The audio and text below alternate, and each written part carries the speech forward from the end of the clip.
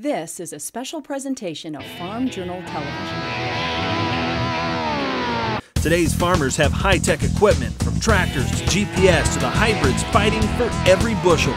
Here to help is agronomist Ken Ferry. There's definitely some things that we put into our systems pyramid. And agronomist Missy Bauer. So we're trying to create that true V trench. And they're using the systems approach to higher yields on every acre. I'm Clinton Griffiths, and she's Margie Fisher. Together, we're Corn College TV. Corn College TV, brought to you by Micro Essentials, the next generation of fertilizer designed to meet the needs of advanced farming technology. For more information, visit microessentials.com. And by Winfield, uncovering insights through data to help farmers be greater. Visit your local retailer or learn more at winfield.com. Thanks for joining us for Corn College TV. Today we're going to be talking about fertility. And Missy, the systems approach to fertility has a lot of moving parts, but let's start with the basics. Where do we need to begin? Where we really need to start is with our soil test. So we need to have a soil test to give us an indication of where are things at out in this field.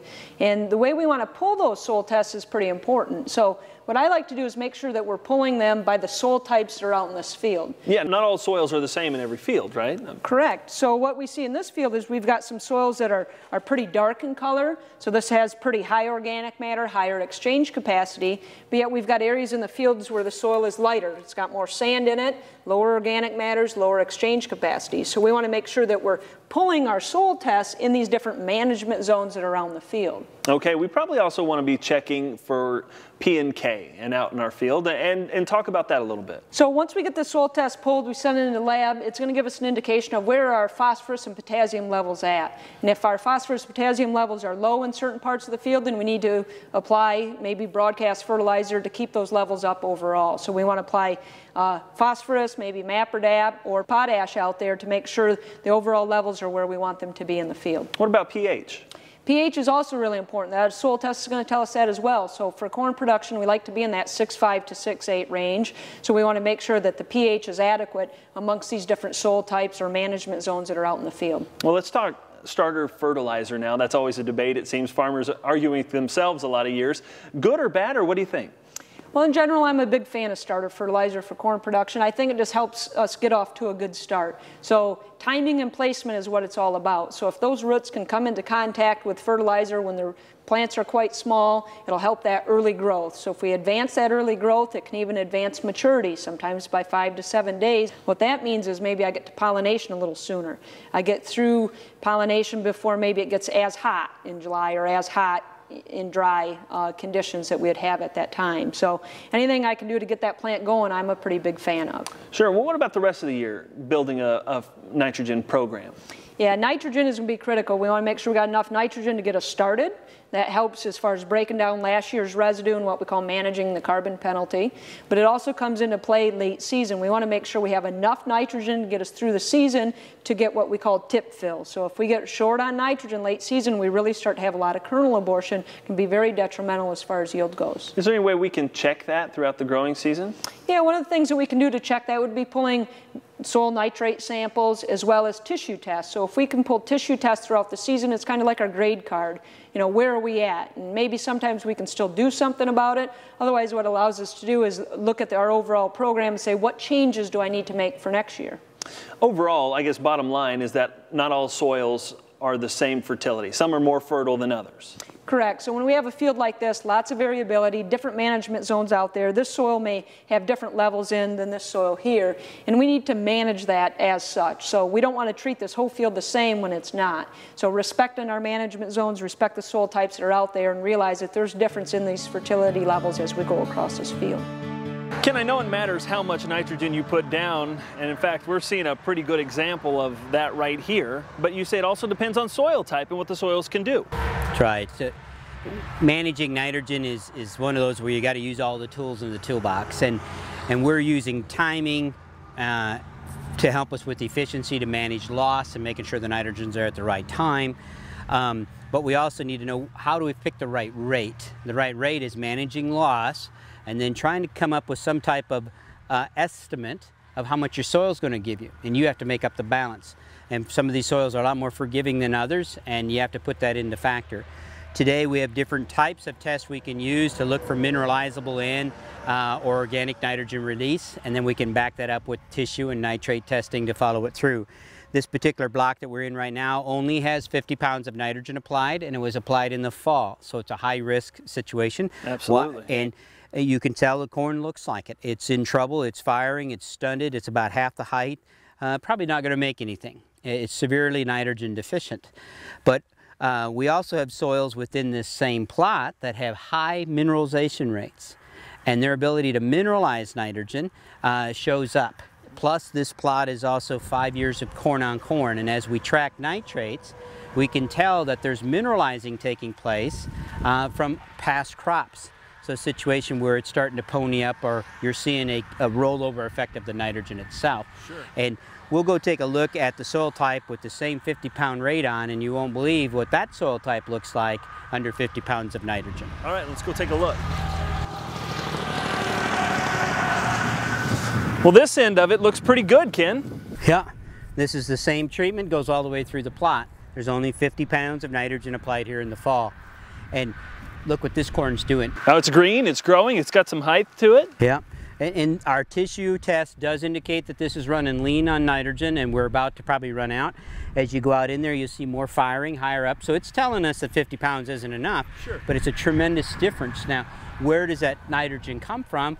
Well, in this case, our soil tests indicate that this particular soil type that we're in right here has a high mineralization rate, meaning the conversion of organic nitrogen to ammonium to nitrate is a lot higher than that soil type there. The soil will give us more. We can test that, we can tell that, we can predict that in this situation. Now, when we look at our soil test, the nitrates in the top 2 feet here are only about 4 parts per million. Huh, that's pretty low. That's pretty low. This corn should be flaming out, it should be showing trouble. But when you look at the ammonium values, and the ammonium values in this end in the top 2 foot are over 20 parts per million. That's kind of rare to have ammonium values higher than nitrate values, and it does tell you that almost all the nitrogen this plant's feeding on is mineralizable nitrogen, as organic matter is being broken down and released as ammonium, and it's being used up by the microbes and the corn crop, and not a lot has got converted to nitrate, and it's kept it in pretty good shape. Now, again, it's still going to run out there, but that's one of those big things within a nitrogen management program, figuring out what the soil's going to give you, accounting for the loss, then using your tools, timing and efficiency and nitrogen inhibitors and all those things to try to make sure it's there at the right time. And of course, this plot would be calling out for a variable rate nitrogen, meaning it's going to take less nitrogen right here to produce 200 bushel corn than it is on the other end. Absolutely. But this still, as you get out in here, you realize it's not perfect, but it's kind of amazing how much corn you can get out of 50 pounds of nitrogen. Absolutely. Thanks, Ken. Corn College TV, brought to you by Avail Phosphorus Fertilizer Enhancer. Supercharge your phosphorus this fall with Avail to maximize the use of your fertilizer investment in the spring.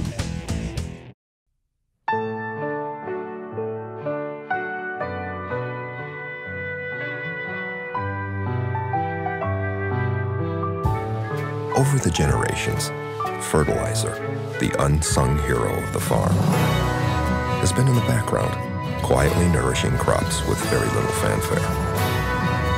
Until now. Meet the next generation of fertilizer. Micro Essentials. There are 406 million acres of cropland in the U.S. Winfield is helping to make them work harder. Maybe the answer isn't a new product, but a new way of thinking. A way to turn data into something you can harvest, driving efficiency into every molecule. It's time to rethink what a business partner can be. It's time to be greater. Winfield.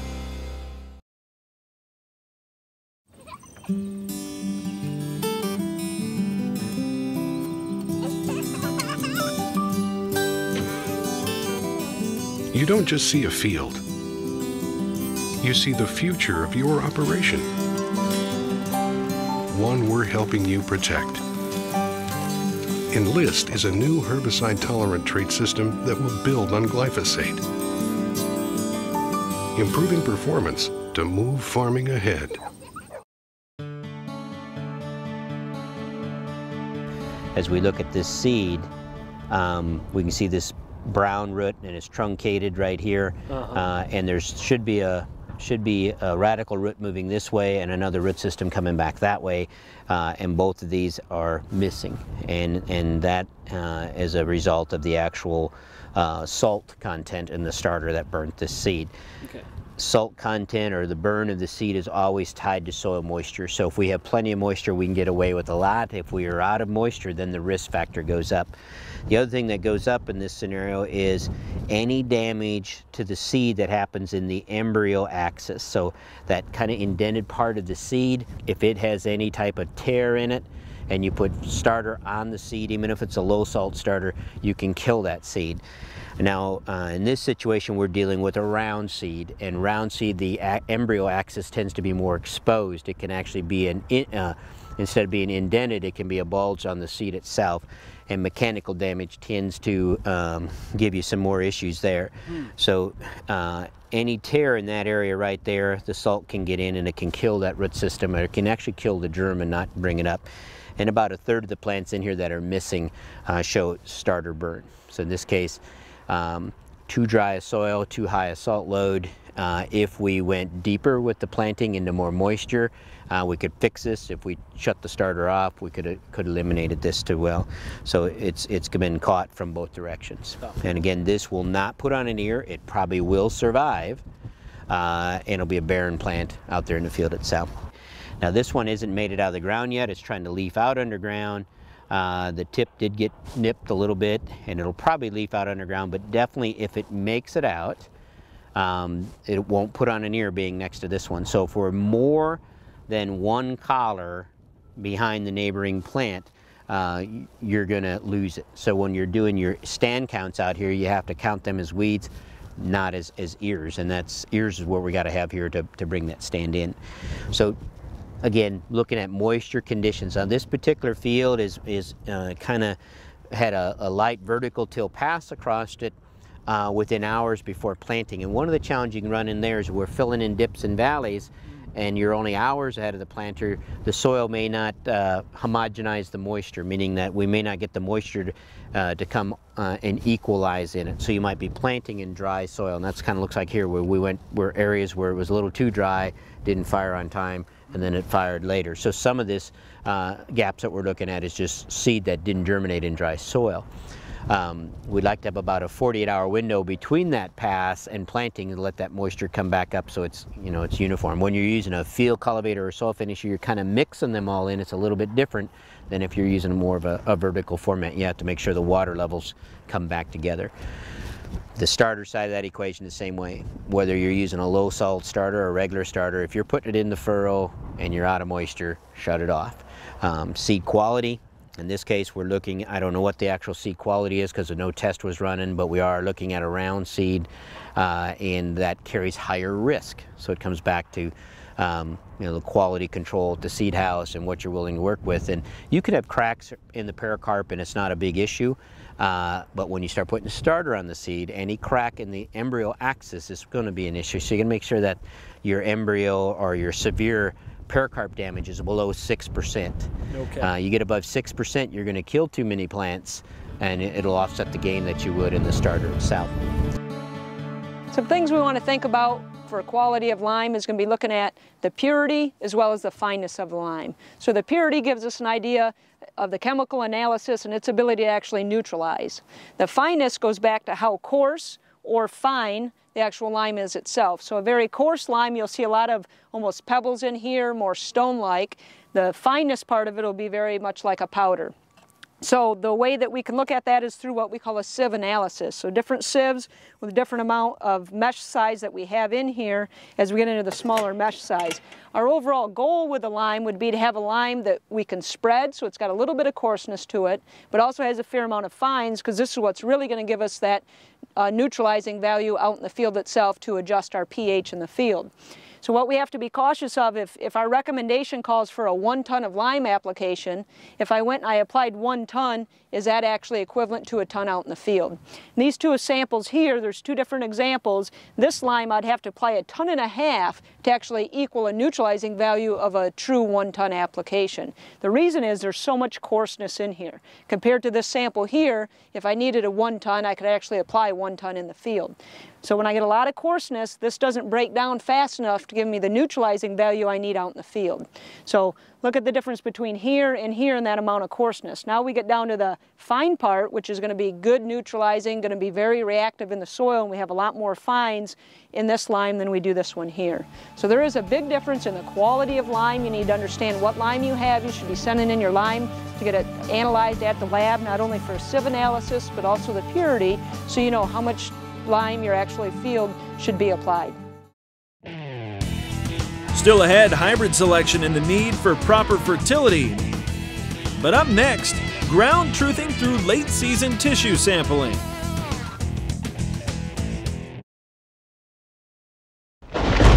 Supercharge your P with Avail Phosphorus Fertilizer Enhancer. Studies show that when you add Avail to your fall-applied phosphorus, you can see an average increase of 9.9 bushels of corn per acre. Avail reduces phosphorus fixation to promote more efficient P uptake to the crop for stronger roots, better overall plant health, and higher yields. Supercharge your P this fall with Avail Phosphorus Fertilizer Enhancer to maximize the use of your fertilizer investment in the spring. Ask your fertilizer dealer for details today. Hey, what's going on? Just checking the fields. Yours are looking pretty good. Must be doing something right. Actually, I got a guy. You got a guy? Well, it's not just any guy. I got a Channel seedsman. Channel, yeah? Yeah, I've been working with him pretty close to get, well, you can see for yourself. This is what I'd recommend. Let's get to work.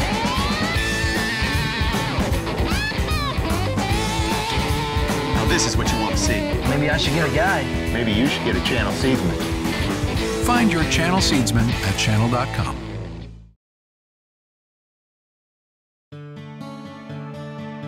Again, it's about mid-season, but we want to go ahead and start looking and doing some tissue sampling. Tell us about what we have here and what we're looking at. Well, we're looking at overall plant health. So this is the same hybrid, probably on the same day. They're just rows apart, but they got two different nitrogen programs. And one nitrogen program was deficient on the front end, so that plant struggled and it was stressed. Anytime we stress a plant before harvest, we delay maturity. So this one has been stressed and we delayed the maturity compared to here. So actually we took a 112-day maturing hybrid and we're making it act like 115 or later as far as how it comes in. And one thing that you can do with plant analysis is kind of dissect maybe what is the problem within this field. So in this first year we pulled tissue analysis and we did it at V6, V10 and right ahead of tasseling, and we're at optimum levels every time we sampled. Where this particular one over here, we sampled it the same way, and we can see that pretty much we were deficient all the way through. Right. And it's nitrogen deficiency that's driving this late maturing situation. So it could be a lot of other things, but right now we know that if we were going to try to focus on this issue, we're going to change the nitrogen program for that plant, because whatever we're doing isn't keeping the plant happy enough through the whole season.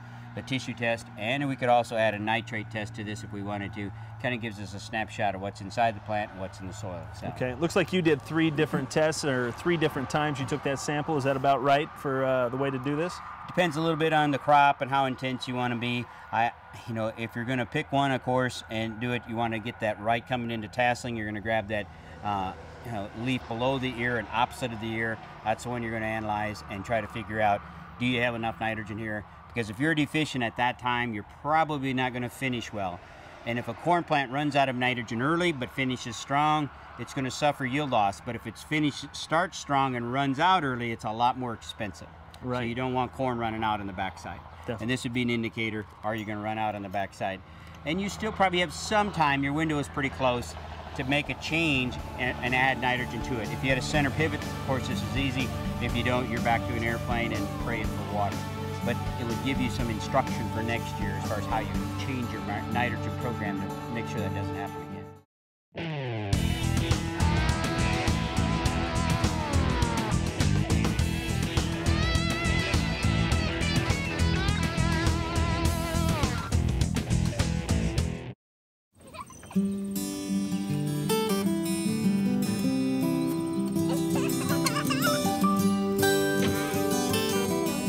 You don't just see a field. You see the future of your operation. One we're helping you protect. Enlist is a new herbicide-tolerant trait system that will build on glyphosate, improving performance to move farming ahead. There are 406 million acres of cropland in the U.S. Winfield is helping to make them work harder. Maybe the answer isn't a new product, but a new way of thinking. A way to turn data into something you can harvest, driving efficiency into every molecule. It's time to rethink what a business partner can be. It's time to be greater. Winfield. For this particular plot, we're trying to figure out what's the right population and what's the right nitrogen rate for each of these types of genetics. So we're looking at how those two factors play in, because this particular grower likes the variable rate. So he wants to variable rate his nitrogen and his population, and the hybrid becomes a big part of that picture. This particular plot, we're looking at 4 different genetics, and those genetics are split into 2 types, what we call a flex hybrid and a fixed hybrid, meaning a flex-eared hybrid tends to flex out for population or flex down, and a fixed hybrid, which has a more determinate ear, doesn't change much. And what we're actually studying in this plot is how nitrogen rates and population affect these different genetics. This particular grower wants to use variable rate planting, so he wants to go in there and change population by zones, and he wants to change nitrogen by zones. So we're trying to learn these hybrids to see what's it take, not only population-wise, but nitrogen-wise. 2 ears here in the center are what the grower typically would plant. In this case, he would plant at 34,000 with this nitrogen rate. As he moves to variable rate, he wants to take populations up and down and change nitrogen rates. So this down here represents we're moving from 34,000 to 36,000 at the grower's nitrogen rate, and then we take it down 60 pounds and we move it up 60 pounds. So we change the nitrogen rate out here to see what effect it would have on these ears themselves. So this is a determinate rate, and changing from a determinate hybrid, changing from 34 to 36,000, we didn't really change the ear size that much. Right. We're over here in the flex scenario, we flex them down a little bit. They change in size. But what's probably more important is when we look at the nitrogen side, when we go up in nitrogen rate, this flex hybrid tends to flex the ear up quite a bit. Oh, sure. So a situation where saying that this hybrid maybe needs nitrogen a little bit more than this, meaning as we flex the nitrogen up on the fixed rate, we didn't change the ears as much over here. Right. Having not enough nitrogen on, no matter what we did, looks like it's going to be a pretty stiff penalty. So trying to figure out what to do. And in our past studies here in Central Illinois, we've seen a trend to that as well, meaning the flex hybrids are a little bit more sensitive to making sure you got enough nitrogen on it when you raise the population. Right. So it's not just as simple as raising the population in the field and coming out with it. So, but it takes a plot like this on the farmer's own ground to really get a feel for it. You're kind of setting yourself up the first steps of figuring out how can I variable rate this farm? What's going to be the best option when we try to pick a population or a nitrogen rate for it.